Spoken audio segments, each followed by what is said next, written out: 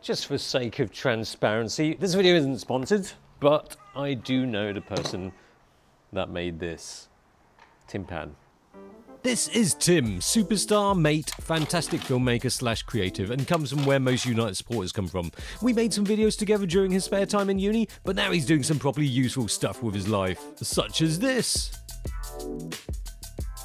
So yeah, it's Tim Pan the man's filter system. It's got his name on there. It's a very nice thing, made of metal, and it's MagSafe, so it sticks to the back of your phone like that.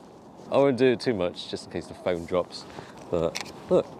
And you can have another look at 50% speed. Oof, that felt good. It's a sleek, creative solution for taking videos or photos with your iPhone. For iPhone 12 or later, that is. So the whole idea is that it's a filter system for your phone, put it on the back, and then you just slide it in. Then 9 months later, baby pops out. I've got the Bumper Max Pack. I don't think that's what it's called. It's got a better name than that. It's the All Snap Filter Bundle. I was so close. It comes with all of these. Look at that. It's like being at the opticians when they slide it in and they check your eyesight. Well, my optician said it's standard practice anyway. The filters cover all 3 lenses, snaps and locks in place, then press to unlock and slide out. And if you don't want to have it on, you just take it off.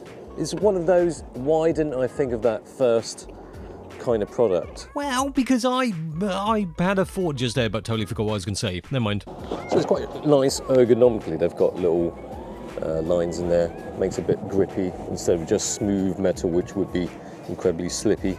Apparently these groovy grooves are a Kickstarter thing. They're a neat touch that adds that extra bit of grip. Anyway, enough about the base and onto the filters. This one's got a star on it, which presumably means, let's check it out. I think it makes the light into little star shapes. There's not much to see, apart from the sun and the Super Boca Bros test track. A bit of poop over there. Hopefully it's a dog and not human poop. You never know, maybe some skater got too excited. Anyway, this probably shows up better what the cross star filter does. 9 dots. Looks like must be a soft filter. The 9 dots one is a soft filter, or black mist as they call it. Makes the world look like an 80s music video, minus questionable hairdos. I think the most popular one will be your anamorphic look. It comes with a warm one and a cold one. Basically sort of like an orange or blue anamorphic look. Boom. Nice clicky action.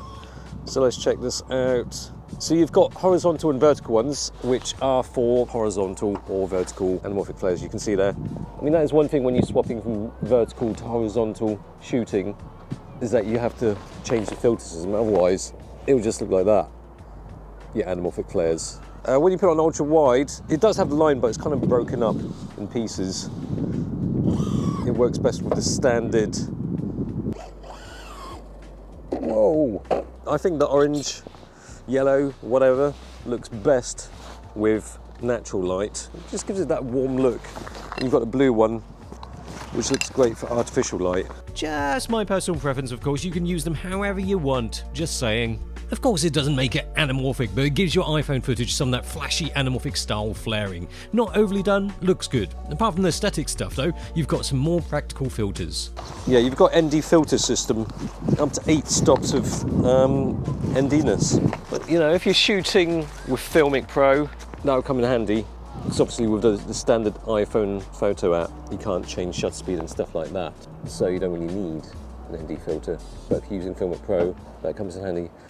Whereas the other filters are for creative effects, the ND filters will be useful if you want to stick to the 180-degree shutter rule, or for photos, when you're using other apps that let you use manual exposure to use slower shutter speeds for creative purposes. Filter systems for iPhone, not a new thing, but this pan-scheme MagSafe iPhone filter system is an elegant solution because you don't have to commit to putting a chunky case on. The base is easy on, easy off, and the interchangeable filters are quick to change and stay in place securely.